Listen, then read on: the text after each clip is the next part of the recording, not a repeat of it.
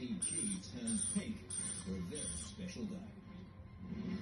This is 7 News with Chris Leeson.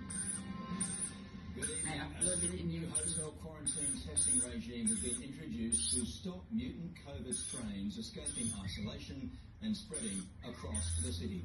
It comes after a case of the highly contagious UK variant plunged Brisbane into lockdown and sparked an infection scare in Sydney's inner west.